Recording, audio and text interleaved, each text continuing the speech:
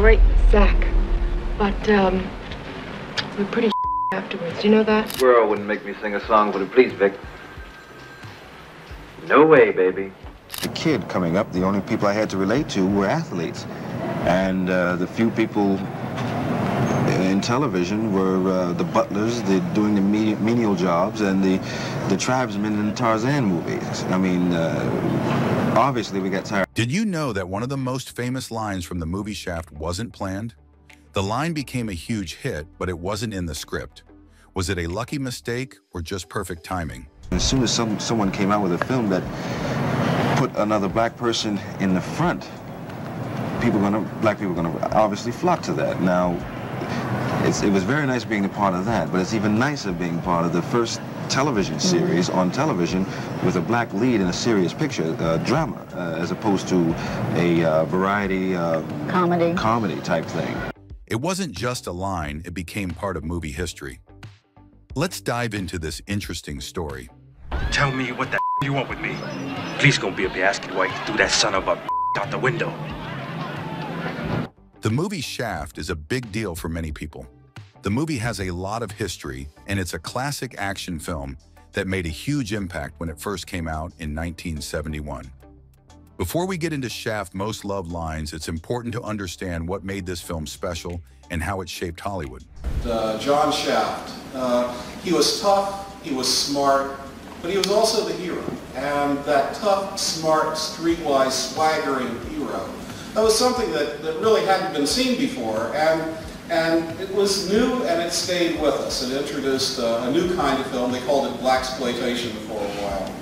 Shaft is all about John Shaft, a cool private detective from Harlem.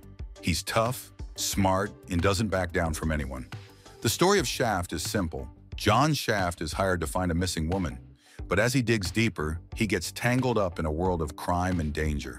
The movie is packed with action, fight scenes, and lots of suspense. Shaft is not afraid to stand up to the bad guys, and that's part of what makes him so popular.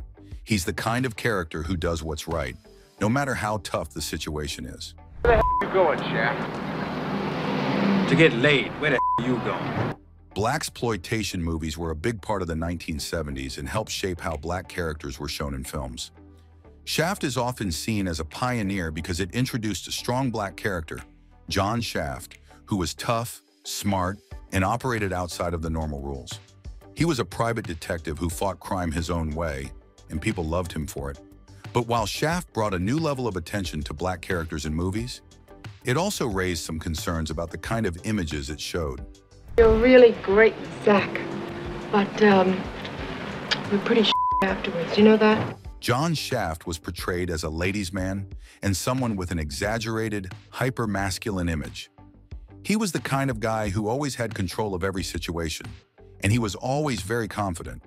This was a different image of black men in movies compared to what audiences had seen before. When I was a kid coming up, the only people I had to relate to were athletes. And the few people in television were the butlers, doing the menial jobs, and the tribesmen in the Tarzan movies. I mean, obviously we got tired of that. But the problem was that many movies after Shaft started to copy this exaggerated style of black masculinity. While it was exciting to see black characters in strong roles, some of these films just played up these stereotypes rather than breaking them down. Instead of challenging how black men were often seen in society, they ended up reinforcing these stereotypes, which made some people uncomfortable. Where the hell you going, Shaft? To get laid. Where the hell you going? Despite this, Shaft played a big role in starting the Blaxploitation genre. It wasn't the very first, but it was the first big commercial hit that brought attention to these types of movies. Before Shaft, black actors were often stuck playing roles that weren't very exciting or powerful. But with Shaft, black actors could finally show that they were more than just sidekicks or background characters. As soon as someone came out with a film that put another black person in the front, black people are gonna obviously flock to that. Now, it was very nice being a part of that, but it's even nicer being part of the first television series on television with a black lead in a serious picture, drama, as opposed to a variety comedy type thing. The movie helped pave the way for more black-led films, not just in the 1970s, but even into the 1980s and beyond. Squirrel wouldn't make me sing a song, would it please, Vic? No way, baby. One thing that made Shaft stand out was how it made black actors seem cool and in control. When Shaft came out, it was unlike any movie black actors had been in before. African-American characters had been stereotyped earlier as criminal or as stupid or as lazy. And then we got the very sort of pious African-American character, like the Sidney Poitier characters, who didn't have a blemish on them. But Shaft was something different. People loved the idea of seeing a black man who wasn't afraid to break the rules and stand up for what he believed in. This idea of a tough, confident black hero became a big part of the Blaxploitation movement, and we still see it today in films like Black Dynamite and Undercover Brother. The film's story focuses on Shaft trying to take down the Italian mafia. While the mafia was a dangerous and powerful group, this choice as the main villain has been seen by some as a way of avoiding the real, deep issues of racism and inequality in American society. The mafia, as portrayed in the film, is a criminal organization that operates outside the law, but it's not tied to the everyday struggles that many black Americans face in their daily lives, like unfair treatment by police, lack of opportunities, and discrimination in housing, education, and jobs. Many people believe Shaft could have been a chance to tackle those tough issues head-on.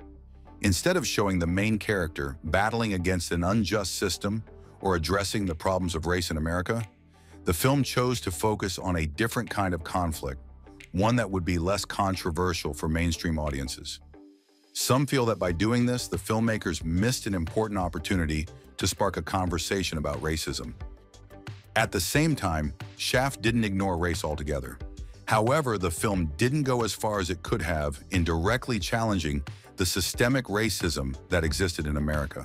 Something that many people were dealing with every day. Fast forward to 2019, and a new Shaft movie hit theaters. This time, Samuel L. Jackson returned as John Shaft, a role he had played before in a 2000 version.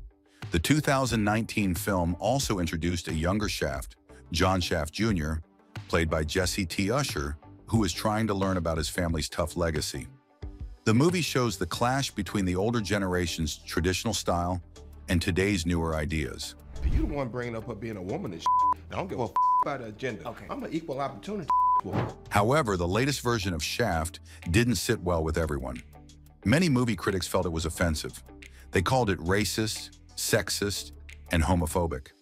In other words, they felt it had too much outdated and negative humor, especially about women and LGBTQ people. One critic from The Guardian said that Shaft tried too hard to be macho in a way that doesn't fit today's world. They thought it showed too much toxic masculinity, meaning a type of manliness that is overly aggressive, disrespectful to women, and closed-minded. No non-violent people in Harlem? Junior. She's strong. Another critic, Katie Walsh, agreed. She said that some of the jokes in the movie, especially the ones aimed at younger, more woke people, were too mean-spirited. She also felt that Jackson's Shaft character pushed old-fashioned ideas of manhood that seemed out of place and offensive today. This included treating women as objects and making jokes that seemed hostile toward LGBTQ people.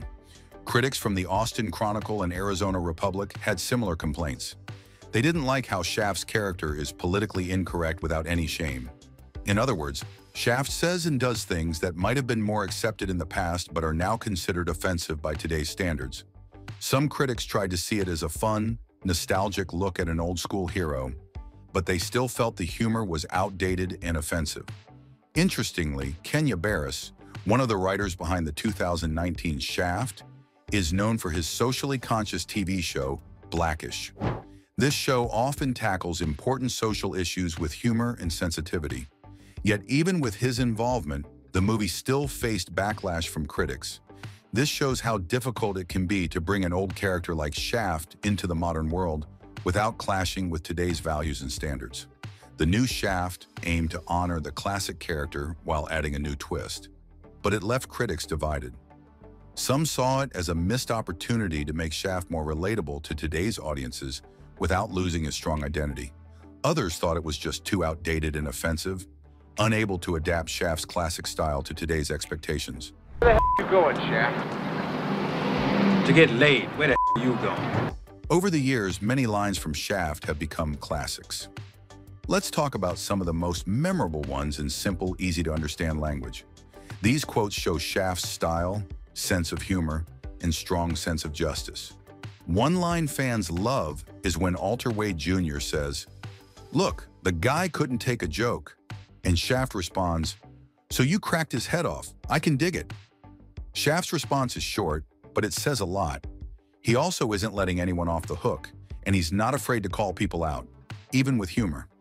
Then there's the scene where Shaft grills someone who threatened a waitress. He asks, "The waitress? She saw it all, didn't she? So what did you do, MF? Threaten her?" Shaft's blunt questions show he's serious about protecting people. Another classic line comes up in a lighter, funny scene where Shaft says, "You wouldn't know Egyptian cotton if the pharaoh himself sent it to you."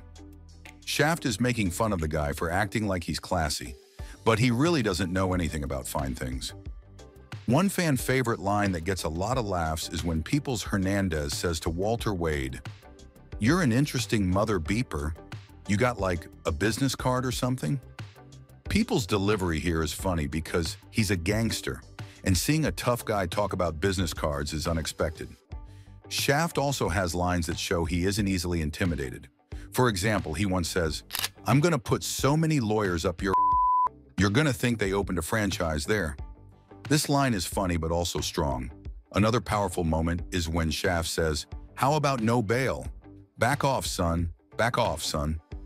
Shaft doesn't let anyone push him around. When he says no bail, he's basically saying you're not going anywhere. Did you know that the famous character Shaft was created by a white newspaper reporter? John Shaft first appeared in a book by Ernest Tidyman, a writer who once worked for big newspapers like the Cleveland News, the New York Post, and the New York Times. After years as a reporter, Tidyman decided to try something different and wrote 7 detective stories about Shaft. The character became so popular that Tidyman turned the first book into a movie script with the help of writer John D.F. Black. Tidyman's work didn't stop there. He went on to write famous movies like The French Connection and High Plains Drifter. His efforts were recognized when he won an NAACP Image Award. I mean, I can no longer walk around Central Park or walk down 42nd Street like I used to. It's just a whole different ballgame now. Now I'm relegated to spending my weekends in Victorville, California, in the desert riding horses just to get away from it. Shooting the movie Shaft in New York City wasn't a sure thing. The studio MGM wanted to film it in Los Angeles to save money, but director Gordon Parks believed that New York's unique feel was essential. Just hours before filming began, the studio tried to call Parks back to LA. Determined, he flew to LA and told the executives he would quit if he couldn't shoot in New York. Parks argued, "It has to have the smell of New York." The studio finally agreed, and the film got its real New York vibe. One last thing almost changed Shaft's look: his mustache. The producer, Joel Freeman, told actor Richard Roundtree to shave it off. When Parks saw Roundtree about to do it, he quickly intervened. "Shave it off, and you're out of a job," he told Roundtree. And so the mustache stayed, becoming a key part of Shaft's iconic look. Gordon Parks, at age 88, has had a prolific career as a world-famous photographer for Life magazine, as a best-selling novelist, as the first black director of a Hollywood studio film, and as a composer and poet and pianist. Gordon Parks, a legendary photographer and filmmaker, made sure his influence was seen in every part of the movie Shaft, including the magazines on the newsstand. In the movie's opening, when Shaft stops by a newsstand to chat with a blind vendor, the magazine Essence is front and center. This was no coincidence. Parks helped create Essence and was its editorial director for the first 3 years. He is most famous for his poignant pictures of racism and poverty, and in film for directing the 1970s classic Shaft. Parks also made a small appearance in the movie. He shows up as a landlord smoking a pipe who complains about Ben Buford, a character in the movie who owes him 6 months of rent. This quick cameo added a fun touch to the film. Another interesting part of Shaft is Bumpy Jonas, the crime boss character. Bumpy was based on a real person, Ellsworth Bumpy Johnson, a powerful Harlem mobster. From the 1930s to the 1960s, Bumpy controlled much of Harlem's crime scene.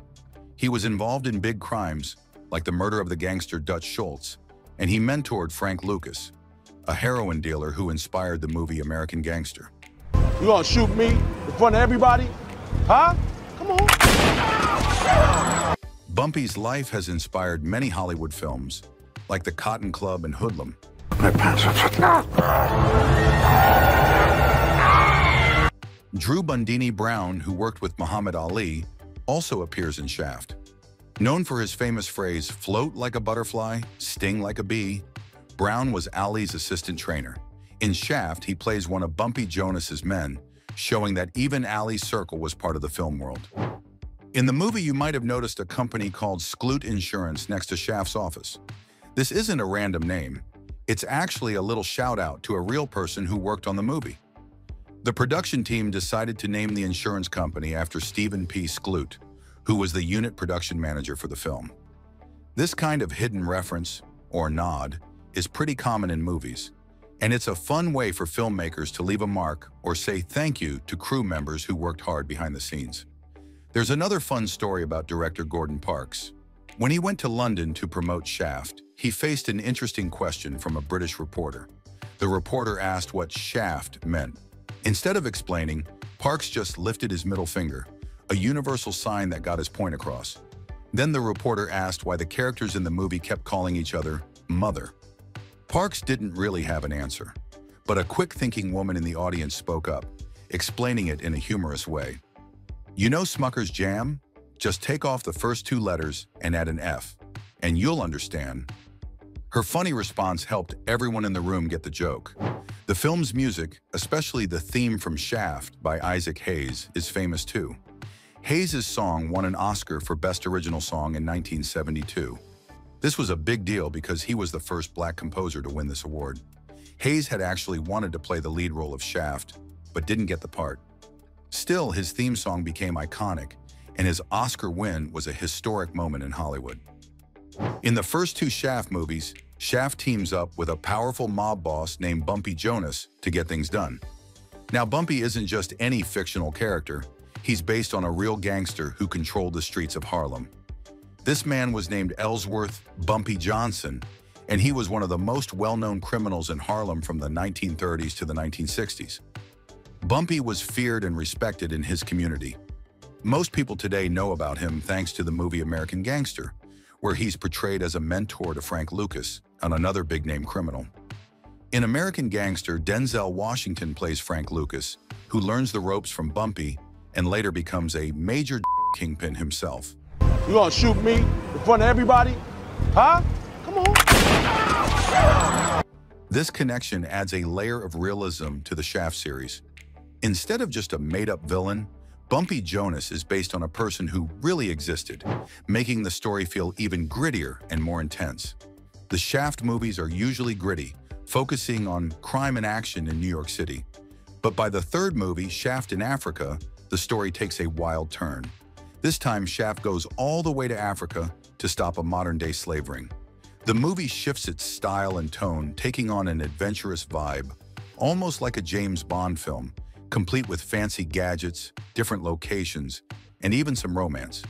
In Shaft in Africa, Shaft has to blend in with an African tribe to complete his mission, which includes him pretending to be interested in women from the tribe as a part of his cover.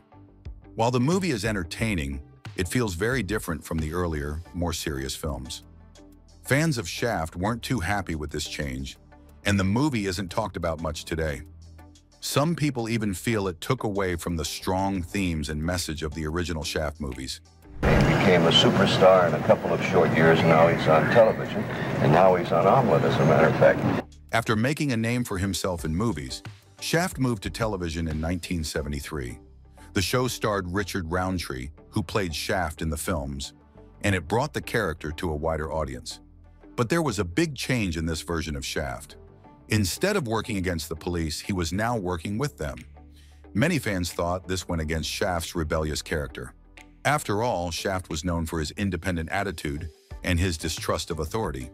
As soon as someone came out with a film that put another black person in the front, black people are gonna obviously flock to that. Now, it was very nice being a part of that, but it's even nicer being part of the first television series on television with a black lead in a serious picture, drama, as opposed to a variety comedy type thing. Unfortunately, the TV show didn't last long. It aired for only 7 episodes before it was canceled.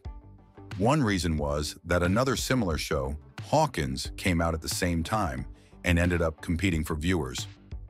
Roundtree wasn't happy with how the TV series turned out, and he has since distanced himself from it, saying he didn't like the direction it took with Shaft. The Shaft franchise got a reboot in 2000, with Samuel L. Jackson stepping into the role. Director John Singleton had big dreams for the franchise and wanted to make it into a series of movies.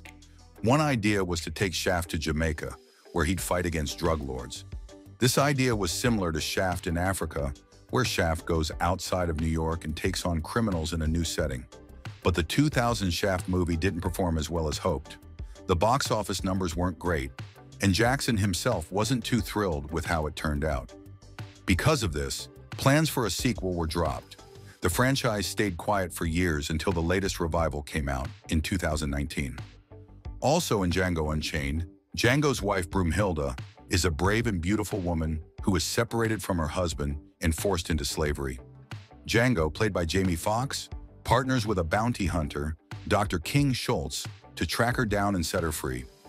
The movie is set in the pre-Civil War South and has a mix of action, drama, and humor, all typical of Tarantino's style. Broomhilda's last name, Von Shaft, might just sound like a random choice, but it has a deeper meaning. Tarantino has suggested that Broomhilda could be the ancestor of John Shaft, the lead character in the Shaft movies, who is an African-American private investigator fighting crime in New York City. Tarantino even once said in an interview that he sees Broomhilda as the first Shaft, meaning she would be the start of a powerful, fearless family line that eventually leads to John Shaft himself. The original Shaft movie came out in 1971, and it became an instant hit. People loved the character so much that the Shaft series continued with sequels and even a 2000 reboot starring Samuel L. Jackson as a younger Shaft. In the 2000 version, Jackson plays the nephew of the original Shaft. But in the 2019 Shaft sequel, the story changes slightly. In this version, Jackson's character says he's actually the son of the original Shaft. This small adjustment was made to simplify the story, as the previous nephew setup was a bit confusing. So if we think of Broomhilda as the first in the Shaft family line, it would mean that her courage and resilience passed down through generations, eventually leading to the strong-willed John Shaft we see in the 1970s movies and beyond. There's an interesting myth about the Shaft character that has floated around for years. Some people believe that Shaft was originally meant to be a white character. This idea came from filmmaker Melvin Van Peebles, who said MGM was planning to cast a white actor as Shaft. However, after Van Peebles' film Sweet Sweetback's Bodas's song became a success, the studio decided to keep Shaft as a black character, seeing the potential for success with a black lead in a blaxploitation film. Critics have argued that Van Peebles might have exaggerated the situation and that Shaft was always meant to be black. Either way, the myth shows how much influence blaxploitation films had in bringing black heroes into the spotlight, creating new and exciting roles for African-American actors. Innkeeper! 2 beers for 2 weary travelers. Even though Django Unchained and Shaft seem like completely different movies, Tarantino's hint about Broomhilda's last name gives a fun way to connect the two stories. By suggesting that Broomhilda could be the ancestor of John Shaft, Tarantino invites us to imagine a bigger family story. It's as if Django Unchained could be a secret prequel to Shaft, showing how this powerful bloodline of strong, determined characters began long before the 1970s. This possible link between Django Unchained and Shaft adds more depth to both stories. It gives Django and Broomhilda fight for freedom even more meaning, knowing they might have descendants who would carry on their strength and courage in new ways. It also brings a fun twist for fans of both movies, allowing them to see a shared world where these characters' stories blend together.